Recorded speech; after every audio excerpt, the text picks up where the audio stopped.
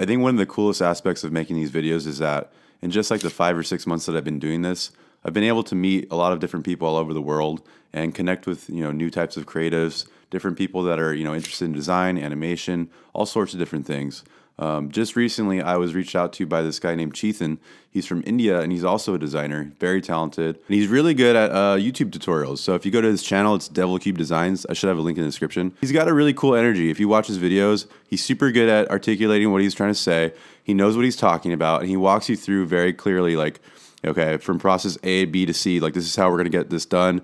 He's kind of like me where he's a designer, but he also has that animation kind of background. So you'll see him animating UI, doing a lot of Adobe XD things, Illustrator, Photoshop. He reached out to me on Twitter. He liked what I was doing and wanted to collaborate. So the way we set it up, this is gonna be a 2-part series. So you're gonna watch my video first. I'm gonna walk you through how to design an app, an interface, and then you're gonna watch Cheethan's video, which I'm gonna have a link to in my description. That's the second part where he's gonna show you how to animate what I designed. I think what we came up with is pretty cool. So I basically designed a interface for iPhone 10. It's basically kind of like a coffee shop finder app. So imagine you're kind of just hanging out at home. You want to go find a place where you can work and kind of get some free Wi-Fi, enjoy a cup of coffee. This is the app you would pull up to kind of discover new coffee shops in your area, your neighborhood.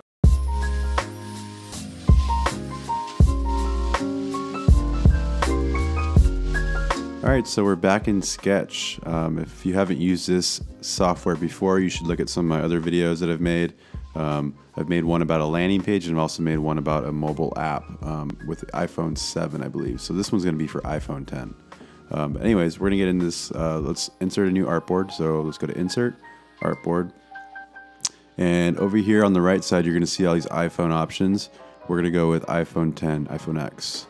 One thing different about the iPhone 10 that a lot of you already know is that it's going to have that top notch here and the little bit rounded kind of corners here. So let's go ahead and insert that. So if we go to Insert, iOS UI Design, let's go down to the iPhone 10. And I believe this is all available if you update your Sketch software.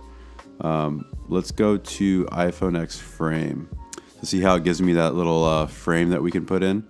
It basically just kind of follows your cursor until you click. So let's just go ahead and line it up here to the edge of this this artboard and just click once. There, it put it there on its own frame. So we've got our frame there, and you can see it's rounded on the bottom too. So this pretty much like simulates what you'll see on screen. All this white area is what your screen real estate is. So we've got this little annoying notch. I'm sure we'll grow to love it. Right now it's kind of annoying to me, but oh well, more constraints to work with. We also need to add in our what do you call those things? Just like the status bars. Yeah, let's add that. Let's add a black one so we can see what we're doing here. Something I've noticed with iPhone 10 apps, just kind of seeing some things on Dribbble and looking at other designers' kind of approaches, is that people will put like a big headline title here for an app page, because you're not really, with this notch up here, people aren't really putting their titles of their pages up here anymore, just because you have so much more space to work with. I've just seen it as a trend lately that people are putting big titles here. So let's go ahead and do that. And this is going to be our Discover page. So let's go ahead and add a headline that says Discover. So let's grab our text and just drag this, and let's just type Discover.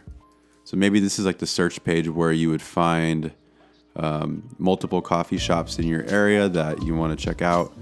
Maybe go have a cup of coffee.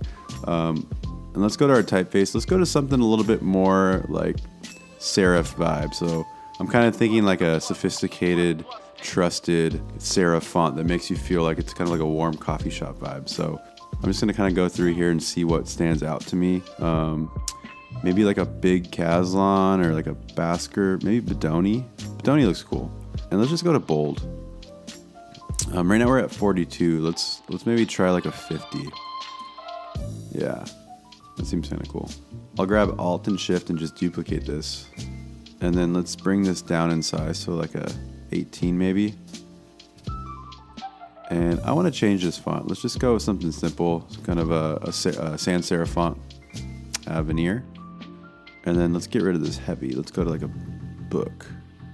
So Discover coffee shops in San Diego. And I might make this color a little bit lighter. Since this is like our subtext, it could be a little bit lighter. And maybe San Diego's like the highlighted city at this time, so we can make it a different color. Maybe you have the option to change this. Let's go down to like a burnt orange or something. Yeah. And I might even make this a little bit more bold just because it is the selected state. So maybe like a medium. There, so it's like, I imagine like discover coffee shops in would always be there, and then this could change. So let's go ahead and make a little like drop down arrow so somebody could click on this San Diego text. Let's go to insert shape, and let's go to triangle. Let's just draw this guy right here, maybe like 7 by 7. Get rid of the borders. Let's grab our eyedropper color picker and go to our burnt orange color. And then let's just flip this around and move it over here a little bit. If I double click, I'll get the option to move these points. I'm just gonna move this bottom point up a little bit, just so it's more of like a you know, not as pointy triangle. Let's see how that looks. There, now that looks like a drop down that somebody could click on. So imagine like somebody clicked on San Diego, and then you have Los Angeles, San Clemente, Dana Point, all these different cities that you could discover coffee shops in. Since this is a discover page, I think we should have like a search functionality. So maybe there's like a search bar here, so a user can click in and, you know, type in exactly what they're looking for. So let's go ahead and go to insert, shape, rectangle. And I'm just gonna kind of come to the edge of this and just draw this rectangle across. And I always like to keep pretty much like even numbers for the most part. So like, let's see, let's do like 330 by 50. And that'll give us like a nice size here. Let's get rid of these borders. And then let's just go 100% white. Now you can't see that right now because I didn't change the background color, but let's go ahead and grab our artboard. So if you click where this iPhone X title is, it'll give you these options. Let's turn the background color on, and let's just go like kind of like a really soft gray. That way you can already see this white is kind of appearing more from that background. I'm just gonna rename this rectangle like background search, just so that I don't get confused later. And I always like to build my layers in order. So titles is before the search bar, so it should be above it in the layers panel. I should also move these guys up and then just lock them because I don't really need to touch these. So I believe if I right click, lock layers, see it gives it a little lock, cool. And let's just round these corners on the search bar a little bit. So maybe about, let's do like a 4. So you can see how the radius of the corners got rounded just by doing that. And then I want to add like a subtle shadow to this. So let's go to the bottom here where it says shadows. Click the little plus. And that's kind of harsh, so I'm just going to play with this. I'm going to bring this up to a softer color. And I might play around with the blur settings, maybe like a 20. Or maybe like a 25. So we're getting some of that soft color. And then we can also bring down this little transparency right here. And, you know, you could spend a lot of time on these shadows. This looks pretty good for now. Just a nice little soft kind of like illusion of it popping off the page a little bit, because we want that to kind of seem like it's a main element, a main feature that somebody can interact with.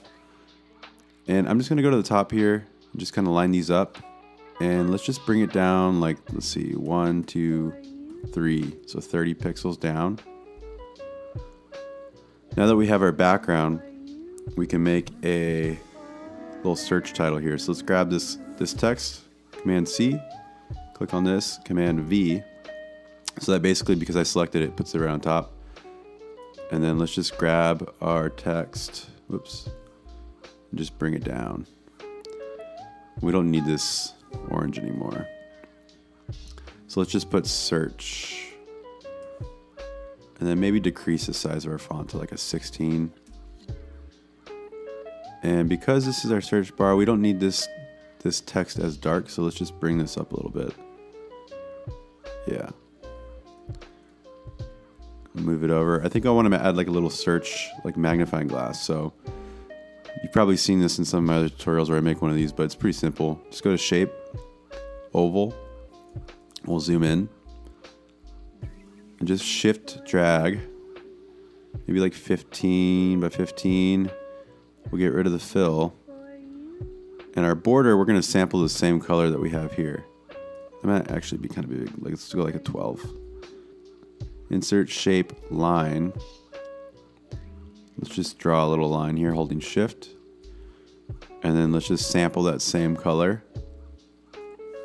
So I'll grab this whole icon and I'll right click and I will go to group selection. Let's just call it ICN search.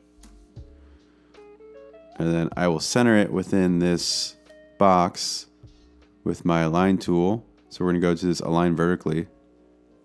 Now it's perfectly aligned in the middle here. And then we'll just bump our search over a little bit.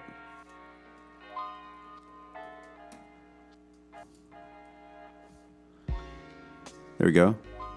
So let's group all these together. Right click, group selection, and we'll just call it search bar.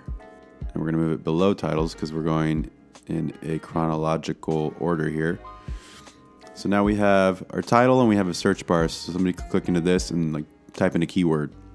So now that we have this kind of title drop down and then our search, let's add some cards that somebody could click through if they want to discover different coffee shops that way. So let's grab our background of our search bar, copy it, we'll close this up now, and we'll hit paste. Oops. And we're going to call this background card. It's always good to label your layers so you don't get confused later. And then for our width, let's just go, let's say 290, see how that looks. Let's just bring this down. Because I want another card to kind of peer off the edge here so you can see that there's some kind of interaction that could happen.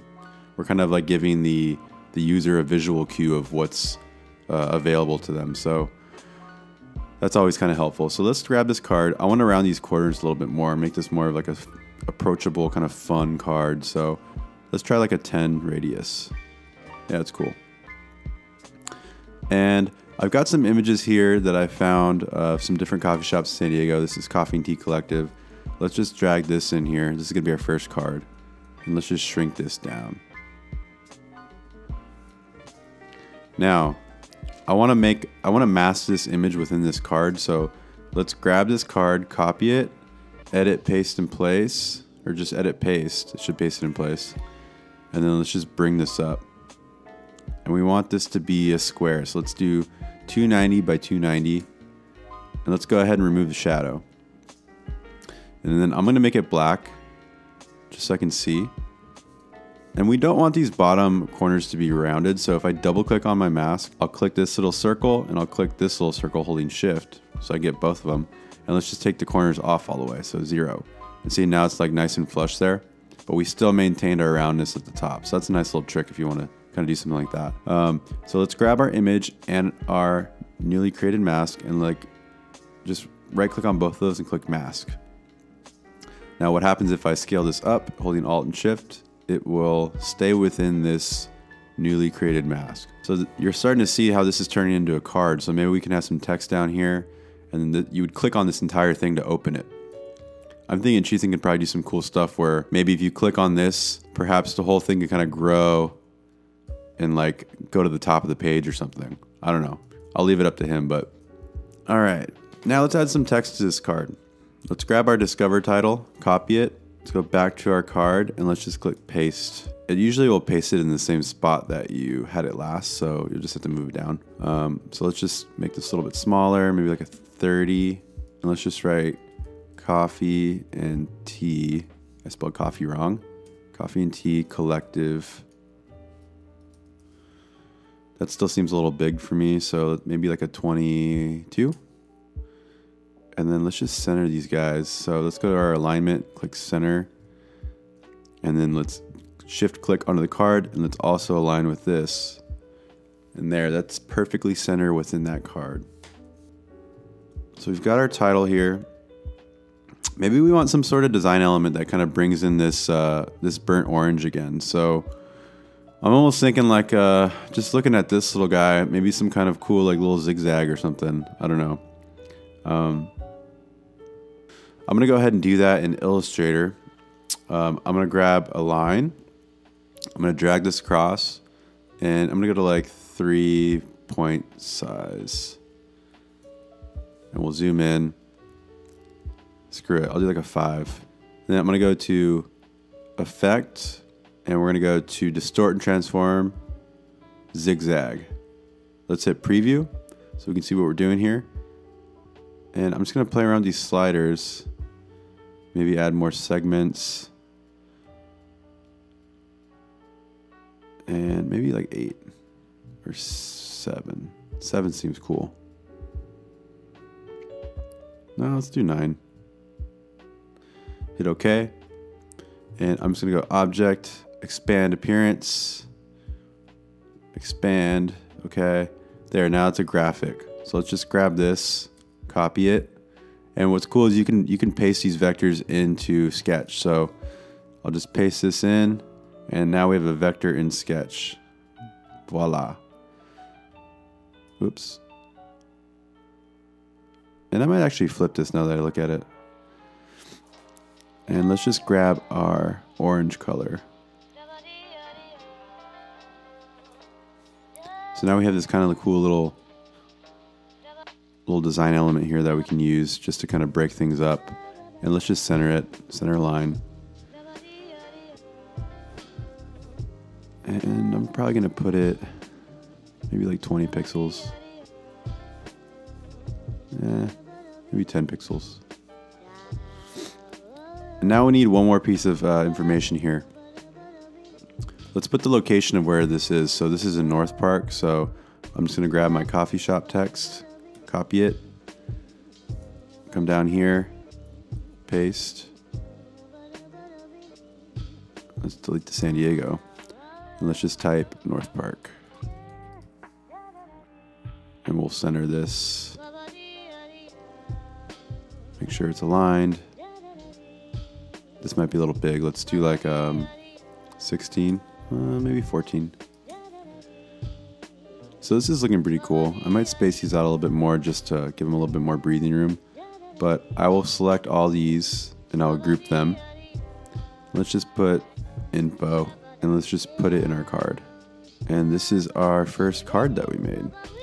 Let's just let's make this a symbol so that we don't have to worry about, you know, if we make any changes on any of this info, it can be updated across all these cards. So if we make a stylistic change or just some sizing or anything like that with colors, it'll update all the other cards that we've made. So let's just right click and go to create symbol. And we'll just keep it, we'll just call it card. Hit OK. Now if we duplicate this, do 1, 2, 3. I'll just show you if we wanted to make another one. So if I click on this, you see these overrides over here. I can update this image now because it's a symbol. So if I go to image, let's put the wholesome coffee one in. See, look, it just updated it for me. It's magic.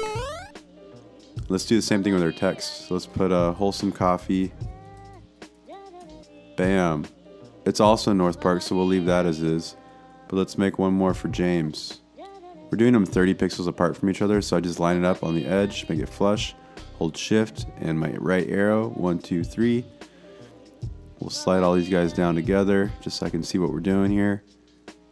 Let's change this image. Let's make this our James. We'll do that image, I like this little owl. So there's our James Coffee. Let's change the name to James Coffee Co. And I believe they are located in Little Italy, so let's change that. This is what I love about overrides. It just makes life so much easier for you. So now we have 3 cards that all share the same styling, and we only had to make one. For the sake of time, I'm going to go ahead and build out the rest of this page. I'm going to speed this up so you can kind of see what I'm doing, but I'm basically just going to make this navigation bar at the bottom here.